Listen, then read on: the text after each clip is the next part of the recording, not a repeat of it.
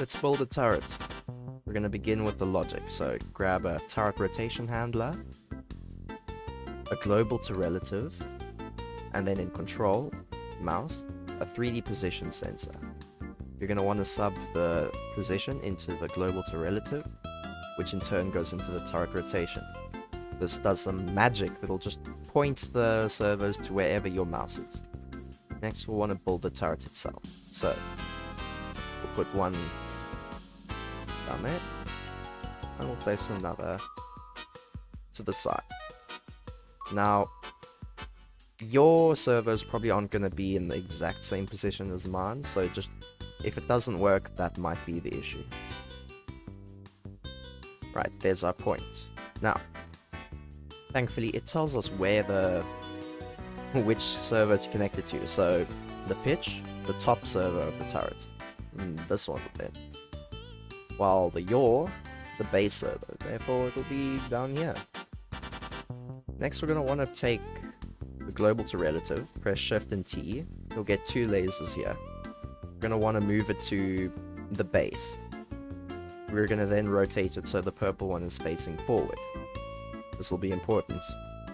Now if we unanchor it, we can see that it is inverse. If I go up, it'll go down. Now, this is a common issue for turrets, but it's got a simple solution. Just rotate it. Now if we unanchor it, we can see it's pointing towards my mouse. If I point up, it will too.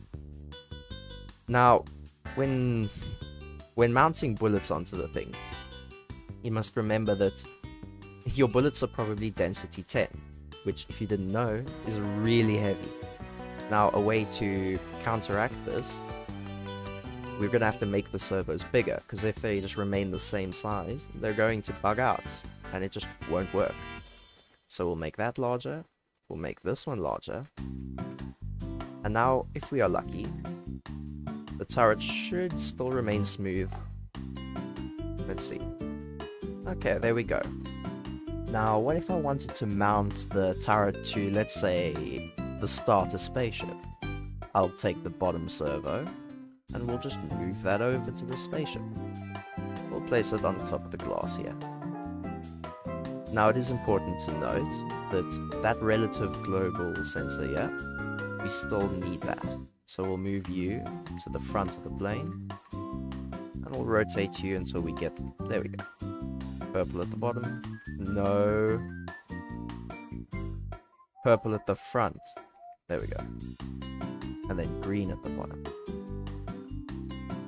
Nope. Now if we activate the bulb, the turret should come to it. There we go. Follows my mouse. And I should be able to get in. And I can fire. Right, and that's all. See you.